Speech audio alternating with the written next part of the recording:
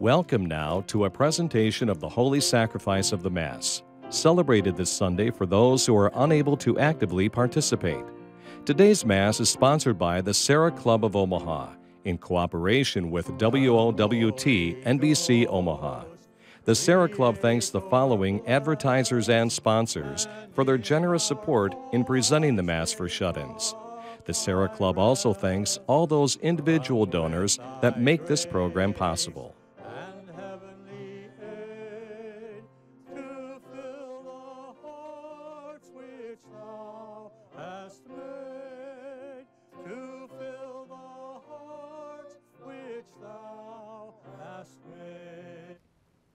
Good morning. We are pleased to share with you the Mass of the Roman Catholic faith.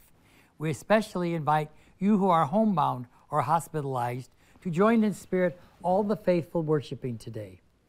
Our presiding celebrant is Father Mike Eckley from St. Wenceslaus Parish in Omaha, and he is assisted by our electors, Sarah Herman Weist and John Passarelli. Our musicians this week are choir members from St. Matthew the Evangelist Parish in Bellevue. And I am your commentator, Art Hastings. Today is the feast of the most holy body and blood of Christ, or Corpus Christi Sunday. The Lord fed his people with the finest wheat and honey, and their hunger was satisfied. May our worship of the Holy Sacrament help us experience the peace of God's kingdom. In the name of the Father, and of the Son, and of the Holy Spirit. Amen. The Lord be with you. And with your spirit. My brothers and sisters, let us take a moment to acknowledge our sin and so prepare ourselves to celebrate the sacred mysteries.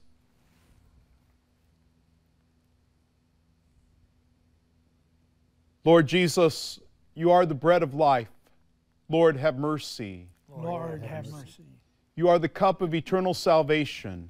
Christ, have mercy. Christ, have mercy. You lead us to the eternal banquet of heaven. Lord, have mercy. Lord, have mercy. May Almighty God have mercy on us, forgive us our sins, and bring us to everlasting life. Amen. Glory to God in the highest, and on earth peace to people of good will. We praise you, we bless you, we adore you, we glorify you. We give you thanks for your great glory, Lord God, heavenly King, O God, Almighty Father, Lord Jesus Christ, only begotten Son, Lord God, Lamb of God, Son of the Father, you take away the sins of the world, have mercy on us. You take away the sins of the world, receive our prayer. You are seated at the right hand of the Father, have mercy on us. For you alone are the Holy One, you alone are the Lord, you alone are the Most High, Jesus Christ, with the Holy Spirit, in the glory of God the Father. Amen. Let us pray.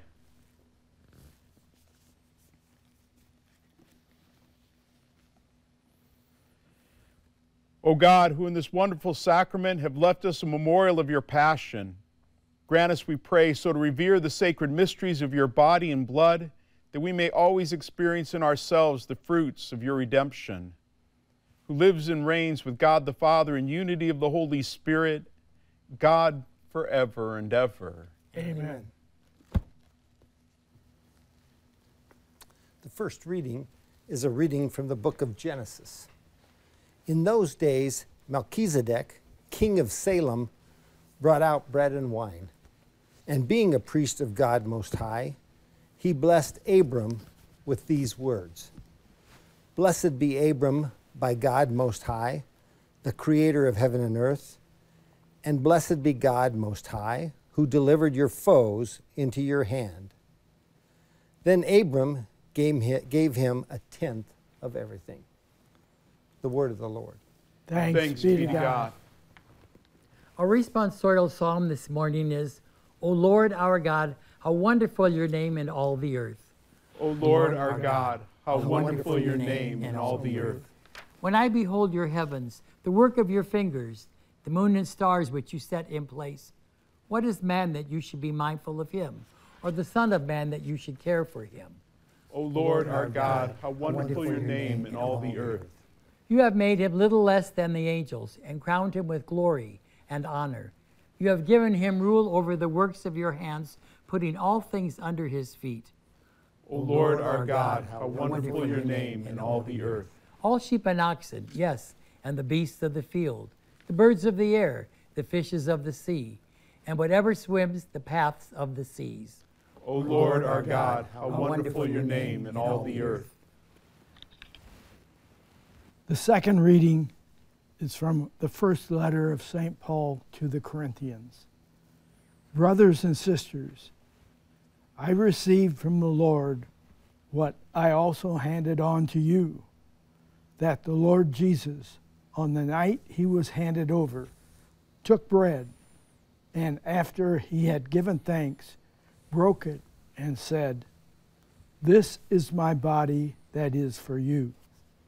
Do this in remembrance of me." In the same way also the cup after supper, saying, "This cup is a new covenant in my blood. Do this as often as you drink it in remembrance of me.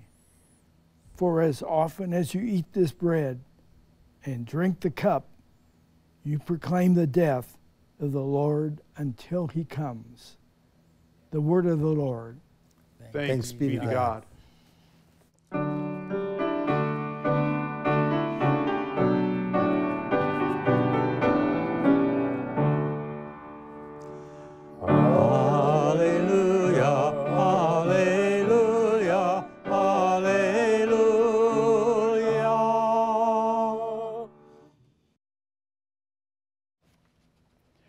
The Lord be with you. And with your spirit.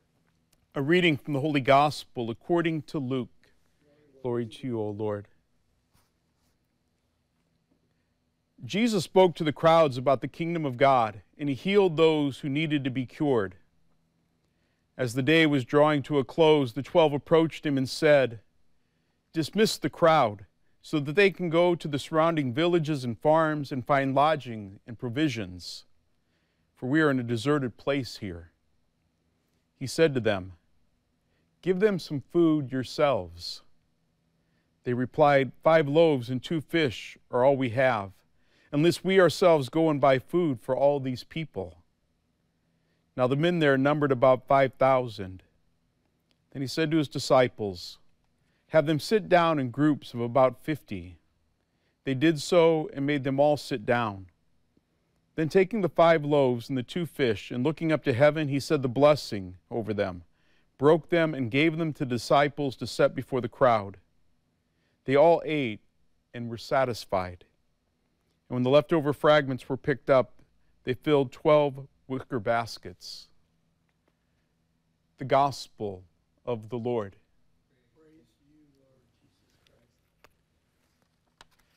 I want to begin by first wishing the Serrans that are here with me in the studio, and all of you fathers out there, a very happy and a very blessed Father's Day. Naturally, in preparation for this Mass, I've been thinking quite a bit about my own father. My father died, it'll be 14 years ago, later this year.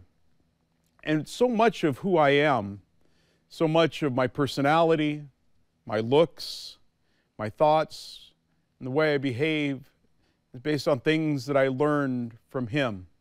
I remember back when I was in college, I was standing with a group of guys, we were just kind of visiting, talking, and I found myself going like this.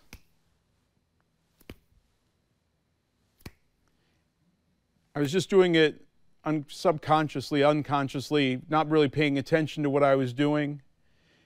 And as I realized what I was doing, I thought about my dad, how often I'd stood there as he was standing and just kind of out of habit would start doing that.